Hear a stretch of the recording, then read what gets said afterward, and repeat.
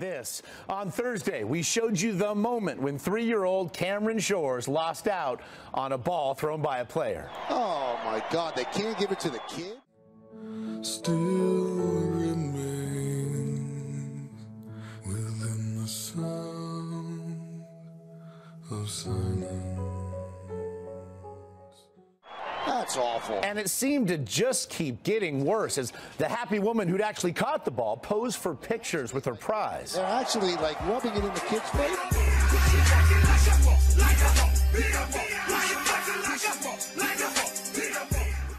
And after all the uproar around America, the couple say they never even noticed Cameron and certainly never meant to steal a ball from a little kid.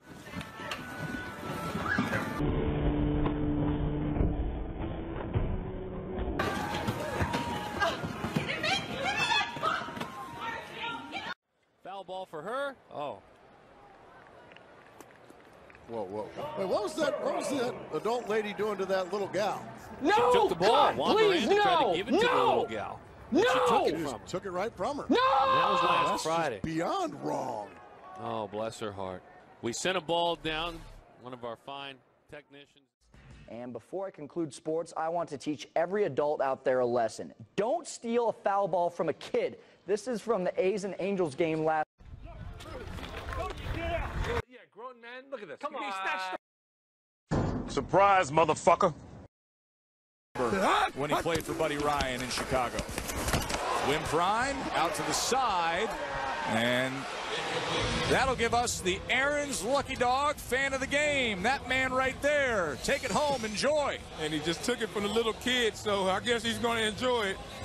Little kid's too young to bench press and max out. I like the retro shirt he's wearing. That's a New Orleans Jazz old school NBA shirt he's wearing. Pistol Pete.